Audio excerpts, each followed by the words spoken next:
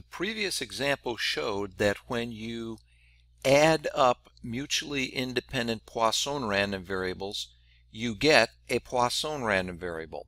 So the question is, when you add up random variables that are in one particular family, does it always stay in the family? And from this example right here, you'll find out that the answer is no, that is not true.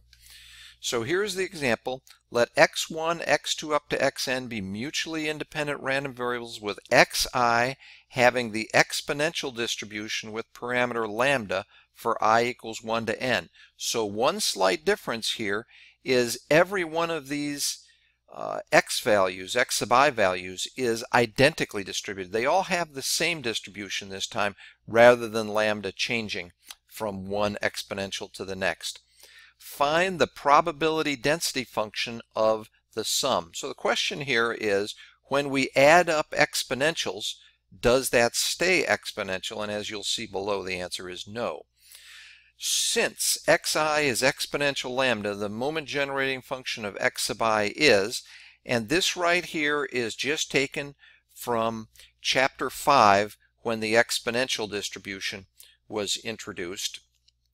M sub xi of t is lambda over lambda minus t for t values less than lambda, and that is the moment generating function of x sub I.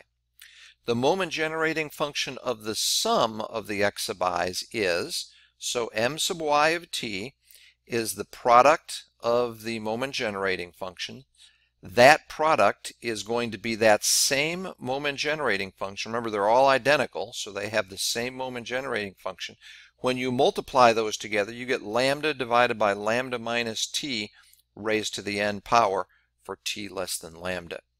Now at this point, you then take this function right here and go to table 7.1 and you look to see if there is a distribution that matches that moment generating function, and fortunately there is a distribution.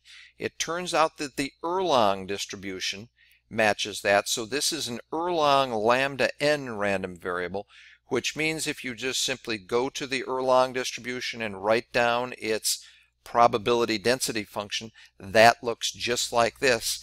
And so there is the probability density function of the sum of n IID exponential lambda random variables, and it has the Erlang distribution. Finally, this is the last example in the chapter, so I encourage you to look at more of the examples that are given into the text. We only went up in general to 2 dimensions on our transformations.